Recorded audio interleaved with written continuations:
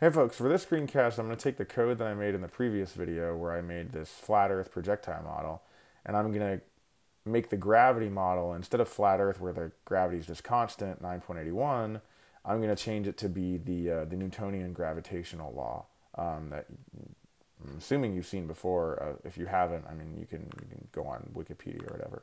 So I'm going to call this projectile, and I guess I'm going to call this, Newtonian gravity.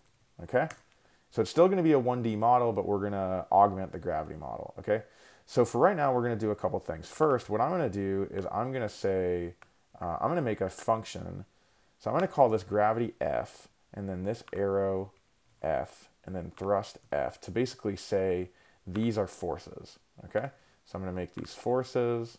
The code should still run no problem, but then here I am going to make this a function where I call the gravity model and I give it the altitude. Now, here's where things get a little weird. Because I'm using Newtonian gravity, my z-coordinate needs to, instead of being in reference of the surface of the planet, it needs to be in reference of the center of the planet. So I'm actually going to go down here to my initial conditions. I'm going to change this to our planet. Okay? And up here, where we define some constant parameters, I'm going to define some planet parameters. So I'm going to need the radius of the planet, the mass of the planet, and I'm also going to need the gravitational constant. Now the good thing is I've built this code before, so I actually have these parameters already. So here is the gravitational constant, okay, and this is in SI units. All right. I need the radius of the planet. Now, unfortunately, it looks like I have the radius of Kerbin and the mass of Kerbin, and I want Earth in this case. And so I'm going to go to my universe simulation and hope that somewhere in here, that's the sun, this planet, there's Earth. So I'm assuming this is the mass, okay? That number looks familiar, so I'm going to make that the mass. That's in kilograms. And I am assuming this is the radius of the Earth. And that looks about right, 6,357 kilometers. So I think that is in meters. We can test this, okay? So what we can do is, okay, so we already defined some constant parameters. So we got G, we got our planet. So again, I said I was going to change the initial condition to be the radius of the planet. And then that way, when I come in here and I call this function, this gravity model is going to give me the gravitational acceleration, right? So this is the gravity force because you multiply by mass. This is just gravitational acceleration, okay? So here is my gravitational acceleration model. And then, by the way, if you do want to do this for Kerbin, I'm going to do Earth here, so that if you do want to do Kerbin, you can just put those parameters in there. So let's go ahead and just put those parameters in here now, since we have them. We just need to go back to KSP2D and grab M Kerbin. Okay, I'm going to put that in there as, but I'm going to name it M planet. I'm just going to comment it out, and then our planet looks like 600,000 meters. Okay, so 600,000 meters. All right, and again, we kind of comment that out. So if we want to simulate our rocket on a different planet, we can just uncomment those two lines of code and everything works no problem. Okay, so the definition here, I'm going to take gravity, and I'm going to take, I'm just going to take Z for now, okay? Now I'm going to need my globals. I'm going to need the radius of the planet and the mass of the planet. And the gravitational acceleration is a very, very specific equation. So I'm going to say Excel. It is G times M of the planet divided by the planet radius squared times R, where R is the, I actually think if you do it this way, R is supposed to be a unit vector. So if you do it where R is not a unit vector, you need to put a cubed down here. And then, because basically the R's will cancel. And so R is it's really just the norm of the vector from the center of the planet to where your rocket is. And because this is a 1D model, it's just z.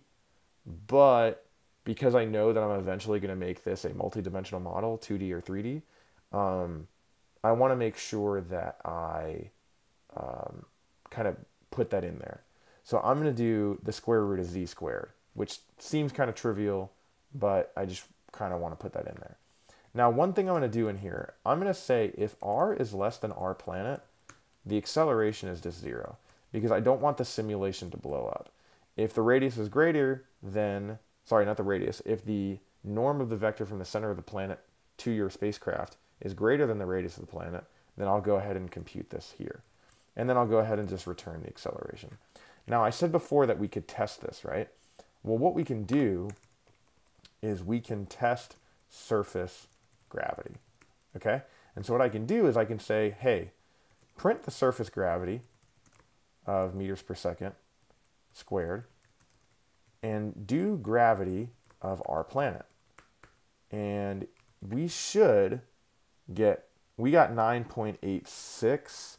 That is a little curious that we did not get 9.81 because that's typically like the standard number that is used.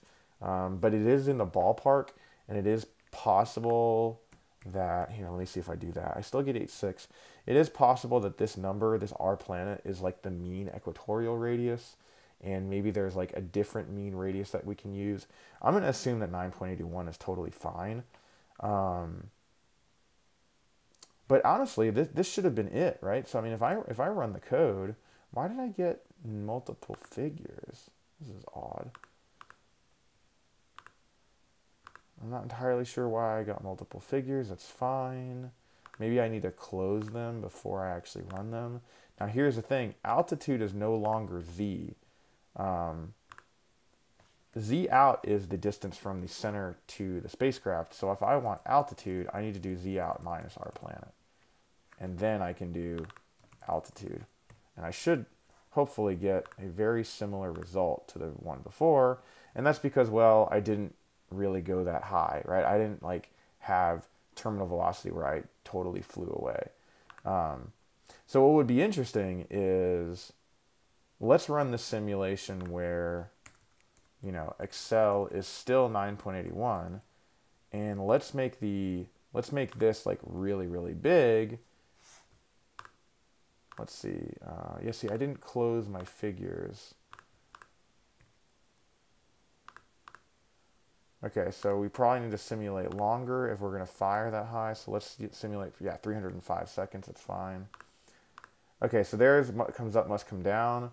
So if I simulate for, say, 340 seconds, this says, even though I didn't replot it or I didn't close my figures, it looks like I hit the ground. Now, what happens if I allow my acceleration to change now?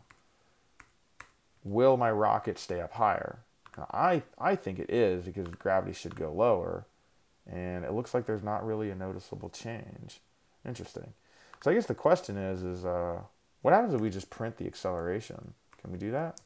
Print Excel? Maybe we're not firing hard enough.